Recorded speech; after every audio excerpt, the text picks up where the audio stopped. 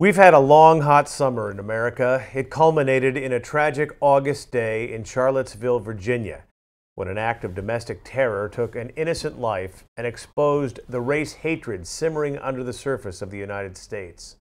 A Unite the Right alt-right event brought hundreds of white nationalists to the streets of Charlottesville proclaiming white supremacy and anti-Semitism, waving Confederate flags and brandishing Nazi symbols as they protested the removal of a statue of Confederate General Robert E. Lee. Have we forgotten our history? Are we confused about what this country is supposed to stand for? Why are we still fighting the Civil War? Joining us for a discussion of what's really going on in America is award-winning columnist Tony Norman, who has written extensively about these issues for the Pittsburgh Post-Gazette. Tony Norman, great to have you. Good to be here, Paul. Why are we still fighting the Civil War? Well, the place of race in American life is one that we fought a war to settle, and it didn't quite settle it. To be perfectly honest, when the war ended in 1865, that was really just the end of the first major skirmish. For the next 100 years or so, until the Civil Rights Acts and the Voting Rights Acts of the mid-1960s, the war had taken a different form called Jim Crow. And we're just coming out from underneath the struggle to ensure basic rights for all Americans, all non-white Americans, which had not been a guarantee until the mid-60s. And today, we're dealing with the echoes of the resentments that came about as a result of the freedom movements, the civil rights movements, and all the various movements that came out of that. And so you ask, why are we still fighting the Civil War? I think it has a lot to do with the nature of Americans. We just can't bear to really settle these issues definitively. We can't really talk about these things with each other without screaming at each other. And I think there's a specter of guilt and a specter of, well, if I say I'm sorry, or if I give any ground to this person over here, then that reduces my own morality in my own eyes. So I think it's a very complicated thing in America. What are the resentments that you say that exist? Who is resenting what? Well, I think it's pretty clear that whenever the conversation goes to, let's say, slavery in American life, and you know, the part it played, the denial of slavery's importance to American history is a sign that there is some major discomfort about owning that dark part of our history, as if it's going to just sort of like isolate one particular people out for, let's say, approbation or something. You know, it's not just a matter of making white people feel bad to acknowledge that something called slavery happened. It's just getting the historical record right. It's like the folks who say, well, you know, the Civil War was never about slavery. And saying that the Civil War was not about slavery somehow means that the United States is a good place because we may have had slaves, but we took care of them. That is not only insulting, but it's ahistorical. And that's the mentality of a lot of people who feel that, you know, that the war of northern aggression, as they call it, is you know, was never really settled to their satisfaction. Why is it that so many Americans are hanging on or want to hang on to the symbols of the Civil War? You see in places, we are here in Pittsburgh, Pennsylvania, even not only in this state, but in this city, you see people flying Confederate flags, or they have Confederate flag license plates. Sure. You see it in Ohio. These are states that fought for the Union. We are the descendants of men who died fighting for the Union. And yet we're seeing these symbols here in a part of the country where presumably you would not. What's going on? You know, borders are fungible, attitudes are fungible too. I mean, there are people who may have been who may be from pure Yankee stock, who just feel sympathetic to the Southern cause. And a lot of it boils down to just pure racism. You know, it's not that the North was some virgin forest of egalitarianism, you know, before and after the war. The most egregious examples of Jim Crow happened as much in the North as in the South during that 100-year period up until 1965, 66. The reason that the attitudes are beginning to harden is that the people who remember Jim Crow, I mean, you and I are old enough to remember just the tiniest, you know, the tiniest signs of it. I mean, I remember as a child going to North and South Carolina, where I have family, and seeing the residues of the colors only signs above the bathrooms on the side and the whites only fountains. You could see the shadows of those things. They weren't completely removed or had only recently been removed. So you and I know that once upon a time there was a period where you and I could not sit on a sofa like we are right now and have a conversation. There are many, many people who are alive today who don't remember that, or just like Holocaust deniers feel that it's just been overstated, or no, that couldn't have happened. We live in a period of more information than there's ever been, but more disinformation and more misinformation. And unfortunately, there are a lot of people who just buy into racist stuff, to use a more polite word than one I really want to use. You mentioned the Nazis and the Holocaust, and there is an ownership in Germany Absolutely. of the Holocaust. There are very few places you can go where you don't see some memorial. Right. They have owned their history, as unsavory as it is. We seem not to have done that in America. We have revised it yeah. to the point where somebody like General Lee is a hero, right. or Stonewall Jackson is considered to be a hero. Right.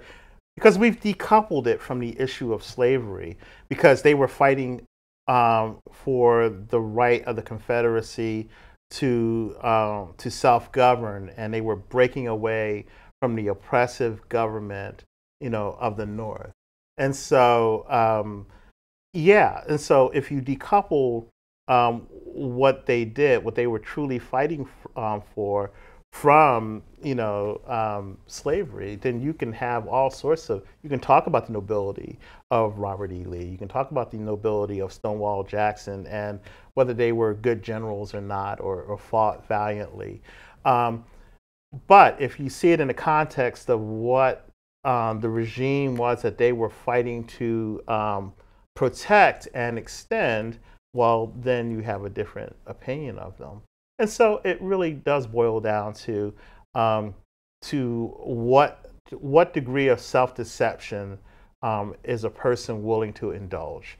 Are they willing to say, yes, these statues that were erected mostly in the 1920s, some during the 1950s during the Civil Rights Movement, but these statues, these monuments to these Confederate generals represent pure and simple honor and valor in the abstract.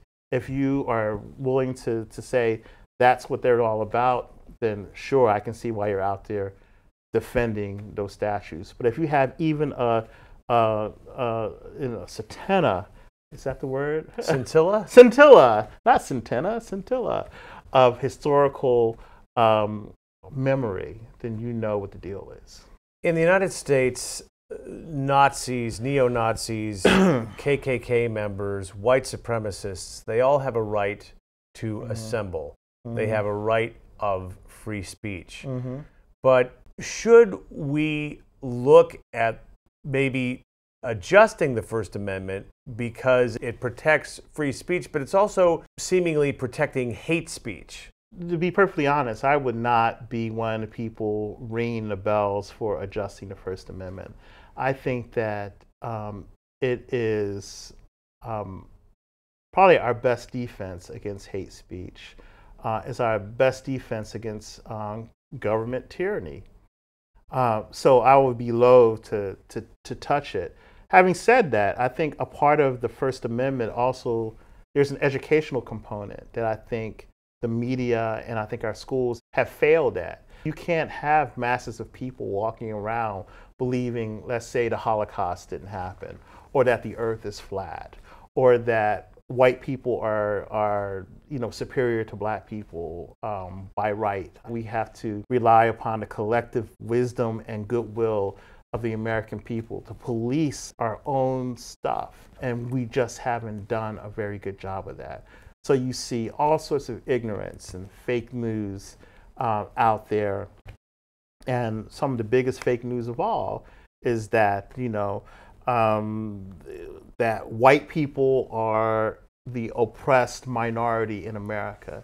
It just beggars the imagination how there are people who truly believe that. I can only imagine, what it must be like for an African American man to watch what's going on in some places, to watch, a KKK or a white supremacist group marching, and it's like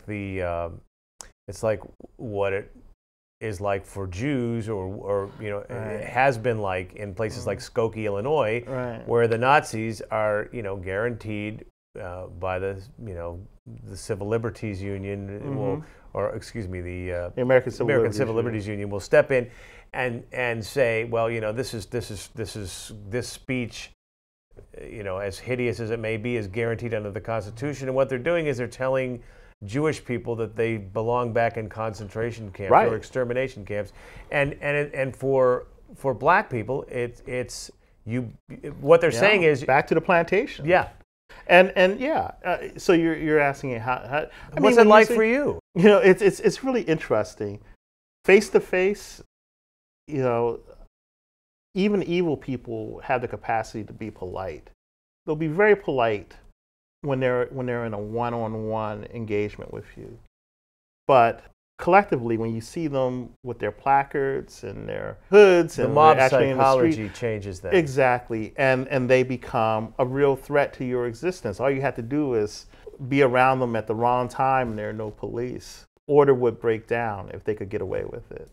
And so to see it is to be reminded that our society has a long way to go in terms of true, deep, and abiding racial reconciliation.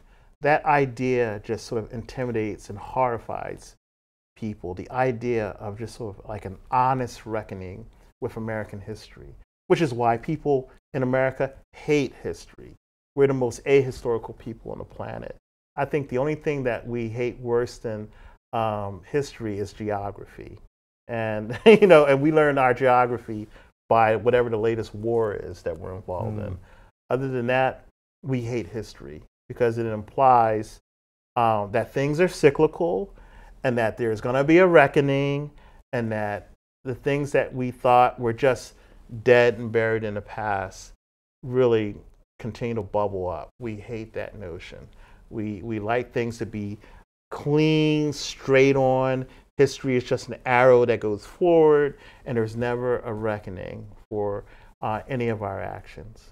So we get to be eternally innocent in that way. Do you ever envision a time when we will achieve a post-racial society in America? I think, yes. I think we will get there. I think it will be in my sons, it'll be in their children's generation. My grandchildren, my great-grandchildren will begin to see the beginnings of that. I think just a generation of people have to die. Our generation has to die.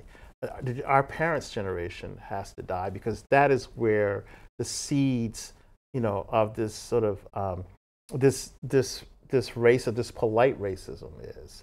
I mean, we've all been socialized to be polite racists. We're no longer the badass racists, of the early 1900s or the late 1800s and the mid 1800s. We're now the polite racists, the scientific racists, the people who feel that Negrophobia is a reasonable racism.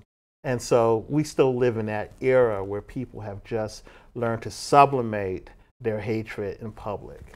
And so when our generation dies, and the generations behind us, the generations coming up, our sons and granddaughters and great-granddaughters, they will begin to see the how truly ridiculous it is. Just like, we look at what happened to the witches of Salem and say, how could intelligent people ever have thought that? But in the meantime, we have these things that are holding us back as a nation. So what has to happen for race relations in this country to improve, even if it's not going to get to post-racial in our lifetimes, or even, if I understood you clearly, even in the lifetime of your sons? Yeah, I think that there will be a reckoning in the sense that people will be more willing to discuss these things as more and more absurd things happen. And I think the one good thing... What's it going to take? I mean, we've seen some pretty absurd things. I mean, what happened in Charlottesville was pretty absurd. I think you'll see more things along those lines, and maybe even a couple elections that go to really extreme characters who will then force more extreme than Donald Trump. Yeah, who will then force the conversation in ways that are really uncomfortable for our society, because we really have to get our values aligned. Right now, most people don't vote. Most people don't participate in civic life. Most people don't care or understand it. Why are we so disengaged? Well, a lot of it has to do with the fact that we allow our elites and the smart ones among us to run everything, and we just check out as long as we get a paycheck. That's fine. And a lot of folks feel they rather just be blue collar, humps and just mind their own business and leave the running of the country to those people over there who know what they're talking about. They don't feel a sense of ownership of their own government. But when did that change? Because I think I can remember even in my lifetime when people did not feel that sort of disconnected, laissez-faire attitude about things. For me, I think I started to notice a shift, if we can call it that, during the Carter versus Reagan fight for the White House. I couldn't believe that people weren't engaged in that. That seemed to be like such a consequential presidential race, and that no one seemed to care about it as much as I did. And I remember, just really struggling with all of those issues that were raised in the, 1979, 1980 political season, and I couldn't understand why people weren't equally engaged. And I think that, the whole seduction by a benign conservative papa, Reagan, made people just sort of relax their guard and their sense of responsibility and engagement. They just sort of believed all sorts of fairy tales because it was convenient. And I think our politics has not really recovered. President Trump says if you take down statues of Robert E. Lee and Stonewall Jackson, that you're going down this dangerous path, that if you can do that, then you can justify taking down statues of Washington and Jefferson because they owned slaves. Yeah. What about that whole slippery slope argument? Yes, they were problematic. They were slave owners, but they understood the contradictions of their position as advocates of liberty and the fact that they had these slaves, and they tried to work it out. They understood there was a contradiction in liberty, and the seeds of liberation, that the points that Abraham Lincoln pointed to later on in 1861 and 1862, were there in the Constitution. The Constitution that Jefferson and all of the founding fathers labored over. The seeds for the destruction of slavery were right there. So I can justify, and I think most people can justify, feeling a deep appreciation for those men, the founding fathers, that they don't feel for the folks who were fighting to resist that liberation, the equality that was guaranteed to all people, all Americans. And Robert E. Lee, whatever his personal virtue may have been, and I understand he was a very virtuous soldier and so forth, he was still fighting for the right to enslave other human beings. And that is the difference between, Washington and Jefferson and the founding fathers, who were fighting for liberty and were uncomfortable in many ways with the implications of that liberty, but they were still fighting for liberty, versus people who were fighting very specifically to deny liberty to a specific group of people. How should the president, in this case Donald Trump, how should he lead on this issue? The president is, first and foremost, supposed to embody, all of the virtues and all of the idealism of the American people in some way. And it may not even be fair to put so much on one person, but you have to be a symbol of the country's ideals on some level. You have to be able to, if not be a symbol, at least articulate those ideals and at least know what they are. And this is a transactional president. This is a president who sees what he can do in the moment. He's our first existentialist president. He lives moment to moment. He has no past, no future. Only the moment exists. The right now. And when you're in the right now and you're just sort of cut off from any sort of source of moral integrity and so forth, you basically have someone who's just there to make deals. And I don't think he's ever going to see a deal worth making that involves treating all Americans equally. I think he sees being the president of the United States as an opportunity to, first of all, enhance his own situation personally and his family's, and then maybe third or fourth, the American people. The Republic will survive Donald Trump. I mean, at the most, he's there for 8 years, and then he's gone. And then we can get back to the business of trying to reconcile the disparate factions of the American people in a way, and have someone in that office who truly cares to do it. He's not someone who cares to do it, and I don't think there's anything someone like that can do to make things right if he doesn't want to. When you look back to the 2016 election, I remember you were certain Hillary Clinton was right. going to win. I was one of the false prophets. And now you're saying, well, he may be in for 8 years. Right. Because what was that lesson? Never underestimate the ability of the American people to vote against their best interests. And that includes working class whites, that includes women, that includes minorities who don't go to the polls like they should.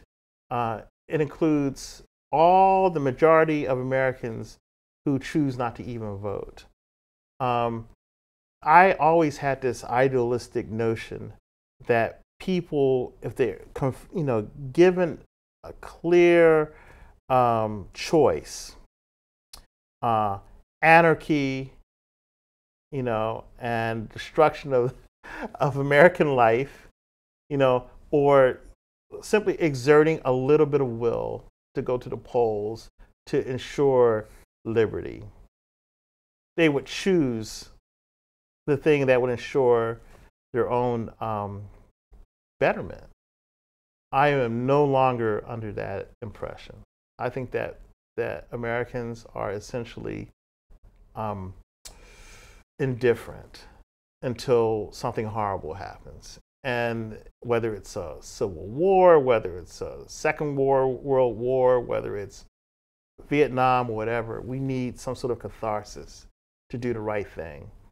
And in many ways, Trump will probably provide that, and we probably will start caring about these things again. But right now, we don't.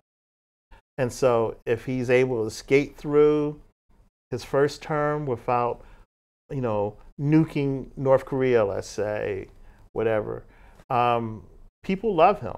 They'll turn out to the polls and reelect him. The people who don't love him, the people who hate him, they like to protest, but they don't necessarily vote. And that's the frustration.